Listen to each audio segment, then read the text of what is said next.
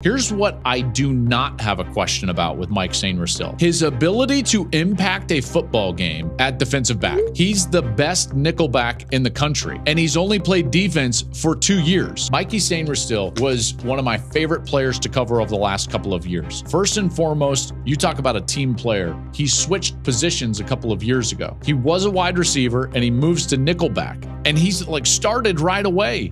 And he had no idea what he was doing. And he goes out there and he just starts making plays. He's a Swiss Army knife back there. He was exceptional. Jim Harbaugh raves about him. Again, selfless player. And he possesses all of these innate instincts that you just can't teach. And that's the only way you can have the amount of success that he did on the defensive side, having only played 2 years of defensive football. I guarantee you Mikey Sainristil is on the field making plays next year as a rookie.